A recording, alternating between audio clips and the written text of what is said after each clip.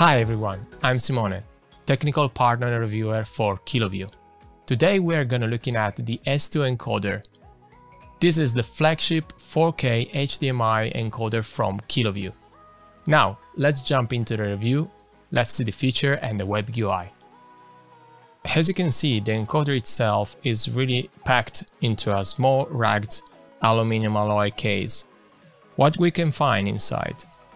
We will find an HDMI input up to 4K 50 or 60p, an HDMI loop output with 3.5mm headset jack, a gigabit LAN with PoE, 12 volts DC inputs, USB Type A and a tally light.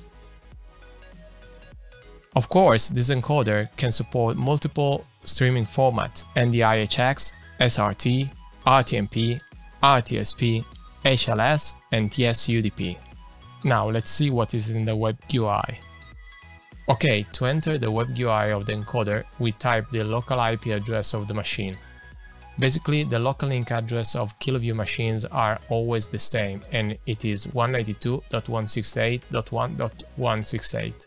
The default username and password is admin, no capital letters. Alright, this is the main web UI. As you can see, up front we have a preview monitor, the video source, the audio source, the CPU and memory utilization of the hardware encoder, and then the stream service downside here.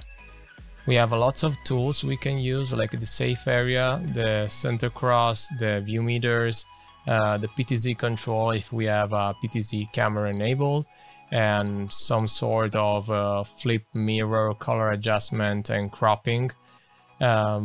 We have the mainstream and the substream. Actually, this encoder is able to both use H.264 and H.265 simultaneously. It can also work up to 4K, as I mentioned before. Have multiple channels.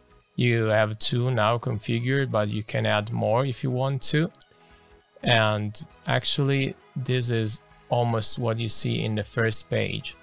Therefore, you can record onto a NAS or onto a USB stick drive, and in the setting you will find everything that regards the network, the user management, the recording management, the zone and timing, and the PTZ settings for various PTZ camera, the OnVIF service and the system settings. Let's try to do some streaming with it.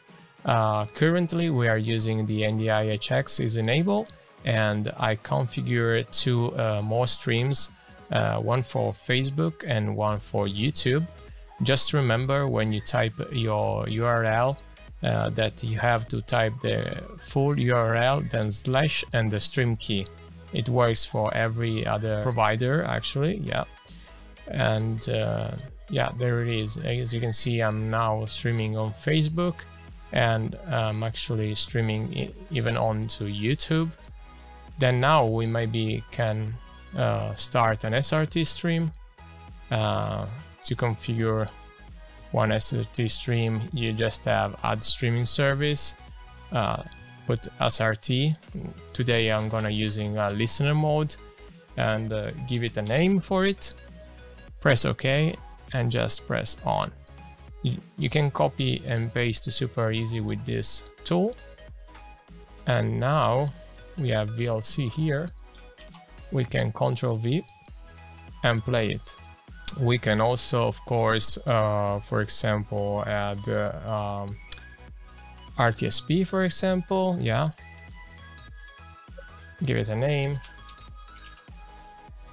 And here we go, the same.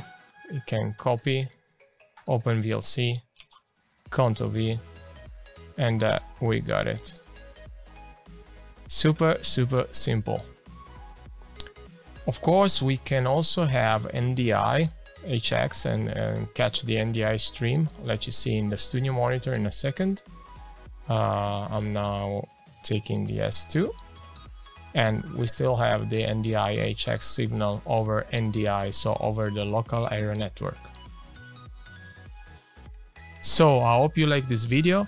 Stay tuned for more new reviews, You can always reach us at www.kiloview.com or send us an email at info@kiloview.com.